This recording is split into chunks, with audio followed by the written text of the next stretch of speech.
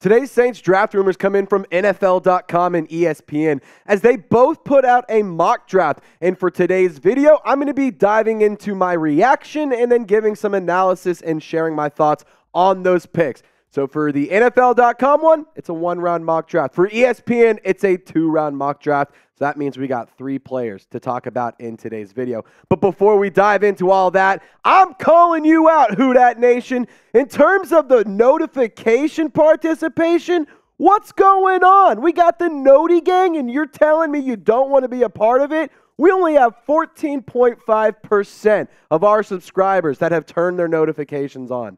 And only 10.1% have set them to all. So I'm calling all of you out because we got over 25,000 subs here. Why should you turn your notifications on? Because we got breaking news updates, rumors, and all sorts of awesome content. We got weekly live shows.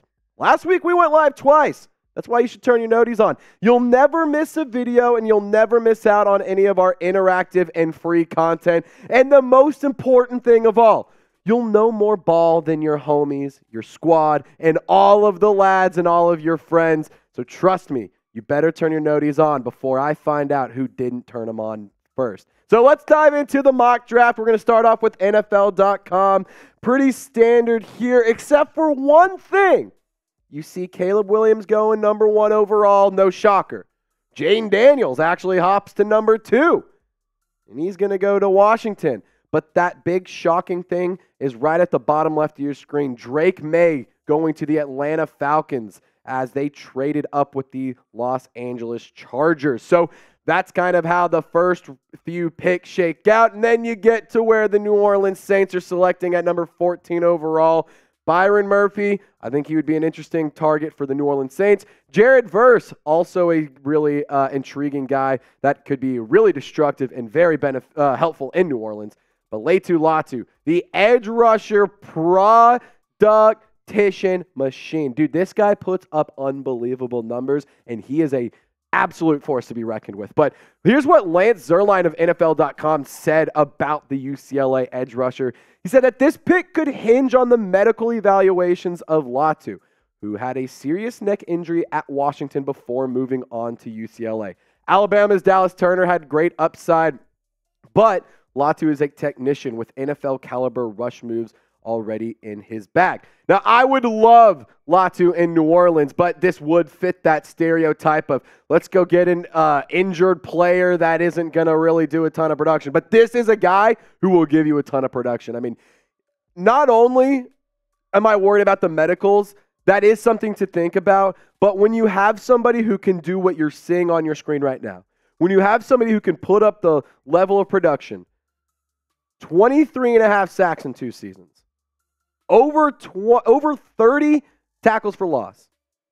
5 forced fumbles. 3 pass breakups. 2 interceptions. All of that in just 2 seasons. I understand that the medicals are something to be worried about. However, this is a very special player who has a lot of awesome traits, and at the end of the day, he could really help this pass rush, which needs to be much more productive. They need to be a lot more effective, and they need to be a more dangerous unit. They need to get faster. They need to become more explosive, get younger, and at the end of the day, they need to finish their dinner.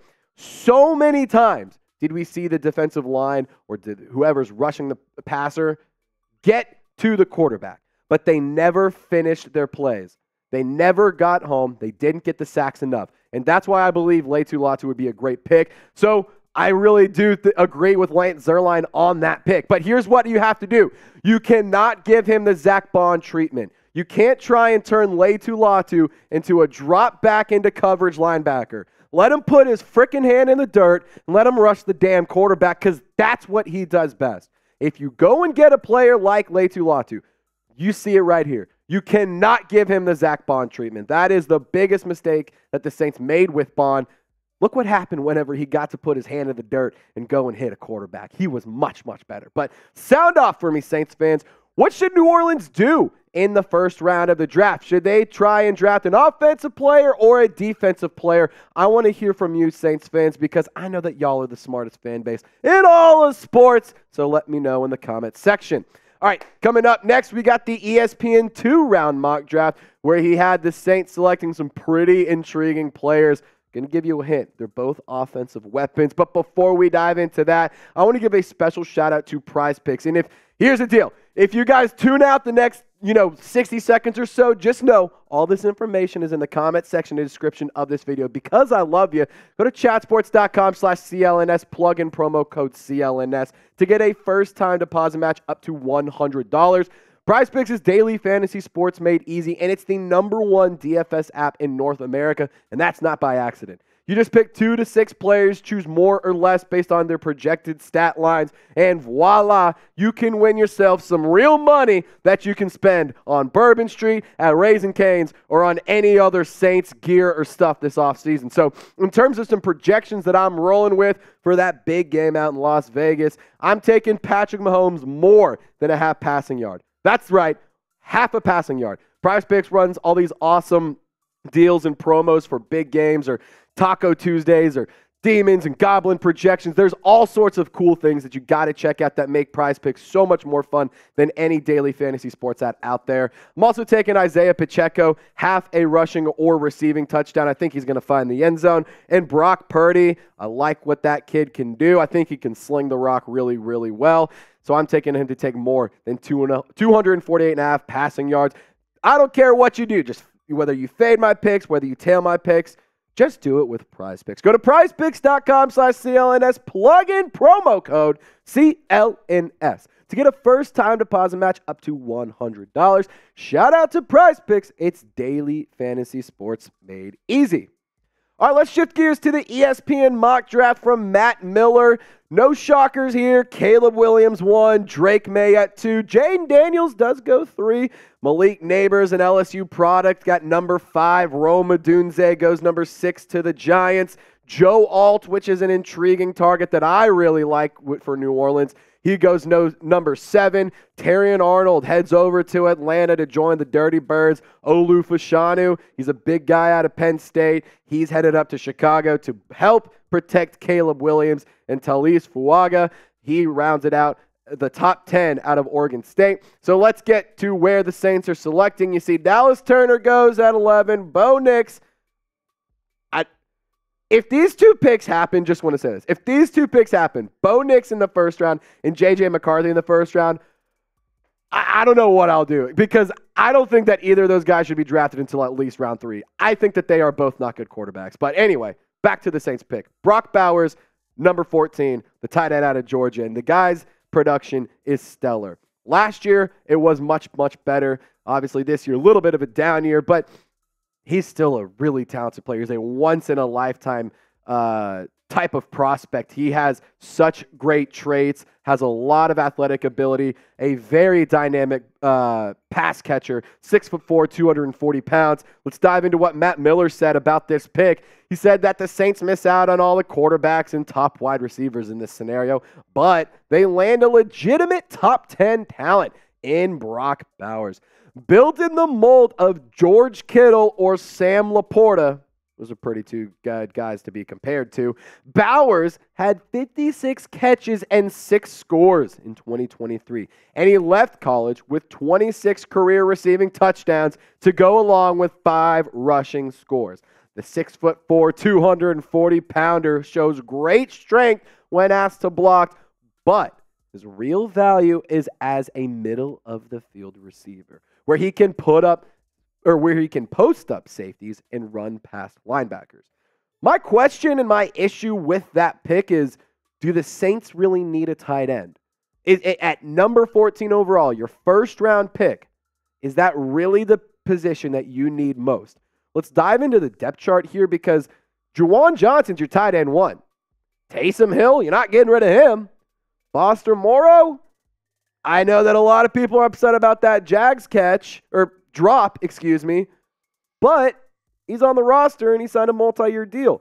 Jimmy Graham, he's going to be a free agent. You got a couple guys on the practice squad, so I just don't know if you need the tight end. But that being said, I don't hate the pick because if you do draft Brock Bowers, you will have to say goodbye to Foster Moreau or Juwan Johnson. Taysom Hill's not going anywhere. Unless he gets traded to the Denver Broncos or unless some crazy things happen, Taysom Hill's going to be in New Orleans. Juwan Johnson, I'm a very big believer in. I really like the player. He's a wide receiver turned tight end, but he doesn't do as well in the blocking. Foster Moreau, he had that drop issue against the Jags. He has never been a true tight end one. So those are things that you got to consider. If you do go Bowers, you're going to have to get rid of one of those two players. So because I don't think the Saints are going to want to do that, I don't know if they would make this pick. So that's why it's a draft rumor, because it's something that people are talking about, so we're talking about it here. So be in charge for me. Get in the draft room, get in the war room, whatever you want to call it. Would you draft Brock Bowers, whether it's the first round or second round? Just give me a simple yes or no in the comment section, and let's keep continuing forward with the ESPN mock draft, because this is a 2-rounder, so we're just going to kind of speed through these ones. Jared Verse, he's a Saints draft target. He goes to the Colts, the pick after New Orleans. Byron Murphy, I like that player. He's headed to Seattle. Brian Thomas Jr. is headed to Cincinnati to team up with Jamar Chase and Joe Burrow. Tyler Guyton, he's a name that, some Saints analysts and mock draft people have mentioned before. Amarius Mims, another offensive lineman to look out for. Kool-Aid McKinstry, he's headed to Houston from Alabama. Keon Coleman has been mocked to the Saints a handful of times. He heads to Dallas. And rounding out the first round, Cooper DeJean, whatever it is, he's headed up to Green Bay. Troy Fontenot, he's moving down to Tampa Bay. J.C. Latham, that's a name that I've seen a lot of Saints fans talk about. He's going out to the desert. Jackson Johnson, is headed up to the Buffalo. Latu in this mock draft is going to Detroit. I think it's actually a really good fit in Dan Campbell's defense. Darius Robinson, Jordan Morgan, and Xavier Worthy round out the first round. Ladd McConkey, the wide receiver out of Georgia, is going to the NFC South in Carolina. Nate Wiggins, he's going to be pick number 35. I like that cornerback out of Clemson. Shout out producer Chip. Adnai Mitchell, he's another name I've talked about here before. Chop Robinson, that's a name I've discussed before. Kamari Lassiter, that's a name we've talked about. Interesting that Michael Penix Jr. in this mock draft fell behind Bo Nix and J.J. McCarthy. I wonder if that has anything to do with his lack of participation in the Senior Bowl game, like the actual game at the end of the week or end of the weekend. Troy Franklin, I really, really like that wide receiver prospect, but in the second round, Matt Miller had Xavier Legette going to New Orleans. Now, this is a player who I think when you try and think about the top wide receiver prospects in this draft, he's not one that's going to get named. He's not one that's going to get mentioned. But the production's pretty damn good, guys. 71 receptions, over 1,200 yards, 7 touchdowns, and over 17 yards per catch. I really like this player, and I think that he could fill a big position in need in that Michael Thomas role. So let's dive into Matt Miller's thoughts on Xavier Legette. He says that veteran wide receiver Michael Thomas is expected to hit free agency and might not return, leaving the Saints with a whole opposite of Chris Olave. Got Rashid Shaheed, but I see what he's saying. Legette is a powerful 6'1" and 227 pounds and has an ability to play inside or outside. He's a master on crossing routes and averaged 17.6 yards per reception in 2023. Now, when you're talking about a Michael Thomas replacement, it really couldn't get any closer. Same height, 15 pounds of difference. Xavier Legette is a Michael Thomas mold. He is that mold of that player. I really, really like this pick. I'm not going to lie. I'm going to do a little bit more homework on this player because I liked the numbers. I like what I saw about him. Some of the highlights and some of the tape that I have watched just getting ready for this video. It was really entertaining. I think he could be a fun fit in New Orleans, especially with Clint Kubiak if he is hired as the offensive coordinator.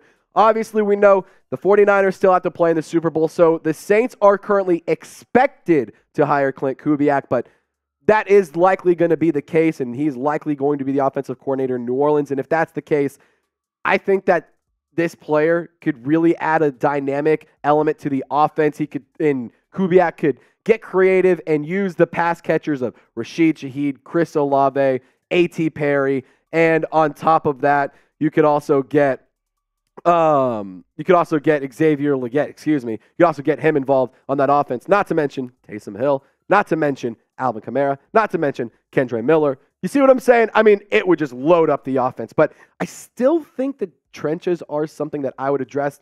Here's the deal, though. If you address it in free agency, I really like going this route in the draft. So are you ready, Saints fans? If you're excited for the 2024 NFL Draft, it's just a couple months away.